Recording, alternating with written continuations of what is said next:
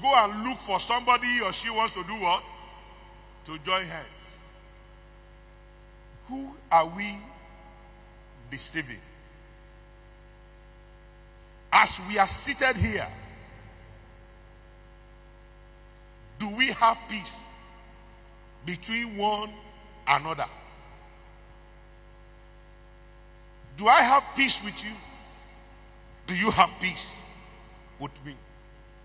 What do I say about you in your absence? As co-workers, fellow leaders of the Church of God, do we have peace between one another? We work together in the same office. Oh, we have come to adopt this as our team, working and praying together for progress. But how can we have progress? How can our prayers be answered without peace between one another? I want to believe that one of the greatest stumbling block, obstacles to our prayer life is lack of peace between brethren. Lack of peace between brethren. Yes, we cannot work together without disagreement. But we disagree to do what? To agree. Not to disagree and continue to disagree. Not to disagree and continue to live as enemy. Not to disagree and continue to backbite, speaking evil of the other person. With the same tongue that we want to depopulate the kingdom of God, the kingdom of Satan, the same tongue we are pulling one another down. And yet we want God to answer our prayers. Brothers and sisters, God expects that if prayer is going to produce the required result, if everything we have learned these 2 days will produce the required result, I think the ministry of reconciliation should be taken serious. Even among pastors, among leaders. What do we say of our leaders? If the convention president is not there, what am I saying about him? If I am not there as one of his subjects, what is he saying about me? Where we have multi-staff ministry, when the senior pastor is not around, what do we say about him and the family? Those things we say behind one another, can we be bold to say it when we come together? People of God, these 3 dimensions of peace need to be looking into and be taken serious if prayer is going to be an effective weapon in the hands of believers. The scripture says, any kingdom that divide against itself cannot what? Let's be sincere. As a church, are we united? As an association, are we united? As a conference, if there is an instrument to test the degree of our unity, of the harmony amidst us, are we going to pass that test? As a convention, are we united?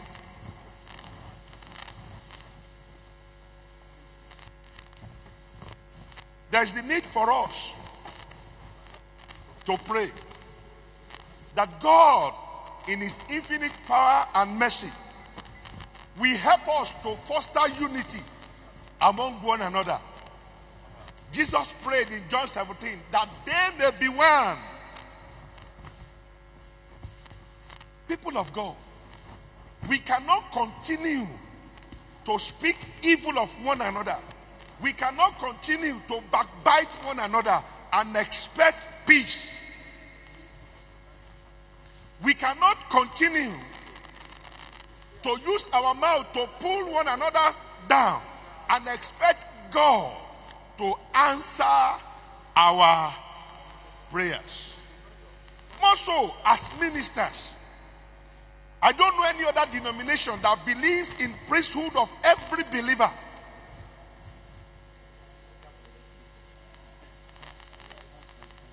You as a priest, your partner as a priest, myself as a priest, we carry the priestly anointing. And under that anointing, we do things that brings division. Things that separate us, and the devil continue to have his way. People of God, if the church will be united, if the church will pray for peace and ensure peace within a perimeter, within an area of influence, we are unstoppable for the enemy. A while ago, she was talking about binding and loosing. Is that not prayer? That is the key. I cannot overemphasize the need for peace between man and man. And I put some reasons why Christians must live at peace with one another. Number one, God commands it. God commands it. In Jeremiah 29:17, the scripture says, seek the peace of the city where I have caused you to be carried away as captive, and pray to the Lord for it. For in its peace you will have peace. In Isaiah 26:12, Lord, you will establish peace for us, for you have also done all our work in us. The Lord commands that we should live at peace, we should walk towards peace. Jesus Christ is also the Prince of Peace. Christianity is all about peace. Acts 10:36, Ephesians 6:15. As Christians, we are ambassadors of peace. I love this one. Peace makes soul winning convenient. If the church is going to win the lost world, there must be peace within the church. We are the book the world is reading. As Christians, individual families, as a church, and as a denomination. Last but not the least, why it is difficult to live at peace.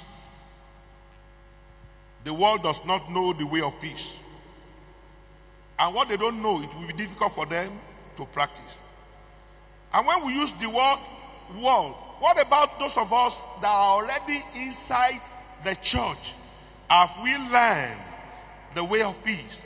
And have we committedly imbibed the way of peace? Another reason why it is difficult to have peace, because the scripture says, as much as it depends on you.